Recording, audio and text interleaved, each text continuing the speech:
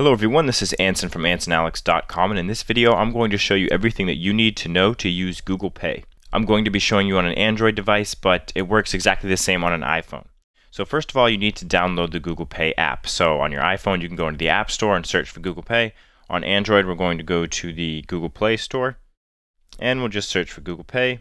I actually already have the app installed, so when I search for it you'll notice that here it is, it comes up, and you can see that I can just tap to open it. Alright, so we'll open it up on our phone, and when you first open up Google Pay, you'll need to log in with the Google account that you'd like to use for Google Pay. So go ahead and log in with your account, and you'll notice that now we are on our home screen, but we don't have a card set up yet. So what you want to do is you want to go ahead and tap on Payment down at the bottom. You can see we're on the home screen. We're going to tap over to Payment, and then from here we're going to add a payment method. And you'll notice that we can pay with either a credit or debit card or PayPal. So you can select whichever you want. I'm going to add a credit card. You can take a picture of the card if you'd like, or you can tap to enter the details manually. And then go ahead and enter the card number. Alright, once you've entered all of your information, you're just going to scroll all the way to the bottom and tap on Save. You may have to agree to some issuer terms, so go ahead and scroll all the way to the bottom again, and then tap Accept. So once it finishes adding your card, it'll let you know that when your phone is open, you'll be able to use Google Pay, but that you can add additional security methods in the settings. And we'll take a look at that in a second. So I'm just going to tap Got It. You may need to confirm with your bank, so you can choose a verification option. I'll just have them send me a text message. And now I can see on the payment screen that the card that I added is ready to use.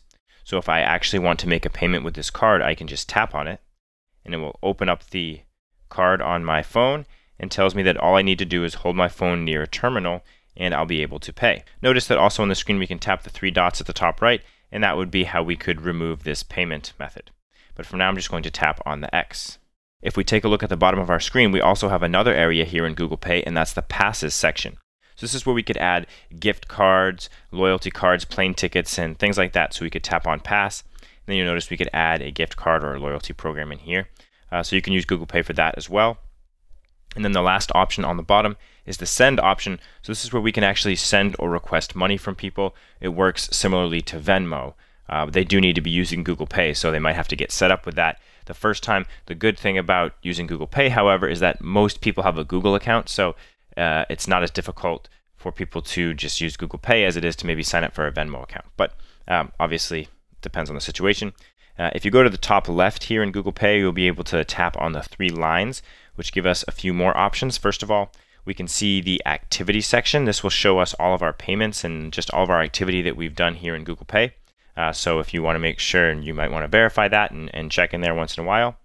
If we go back to the menu here, we can check out which banks are participating with Google Pay. So that actually takes you to an external link. You could tap on that if you'd like to take a look. You can get some rewards for inviting friends to join Google Pay. So you can tap on the Get Rewards to take a look at that. If you have a promo code, so that's probably from a friend, you can go ahead and enter the promo code. And then we can go ahead and tap on our settings down in this list.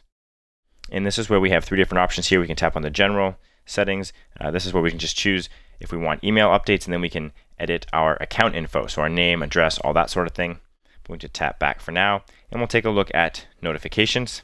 So we can tell Google whether we want to be notified when purchases are made, when money is sent to us. So probably a good idea to turn on definitely the purchases and money sent to you. You could probably turn off Google Pay promotions, and you could also turn on where you can pay. That's kind of cool. It will automatically tell you if you're near a store that you can use Google Pay in. I'm going to go back for now, however, though, and we're going to tap on Sending Money. This is where we can set up some additional verification for when we send money. So we could set up a PIN to make sure that every time we send money from our Google Pay account, not only does our screen have to be unlocked, but we also have to enter our PIN. And then once you have a PIN set up, you could just set it to use your fingerprint, but you do have to set up a PIN first. So if you're having some issues with that, that's probably what the problem is. But that's pretty much it. It's pretty straightforward. You've got your four tabs here on the home screen. Again, to make a payment, you're going to tap on the Payment tab, and then to send money, you're going to tap on the Send tab. You can add all of your cards in here, and you can switch between them. I hope you found this video helpful. If you did, I would really appreciate a thumbs up here on YouTube. And if you want to see more technology tips and tutorials, don't forget to subscribe to my YouTube channel. That's all I have for you for today. This is Anson from AnsonAlex.com.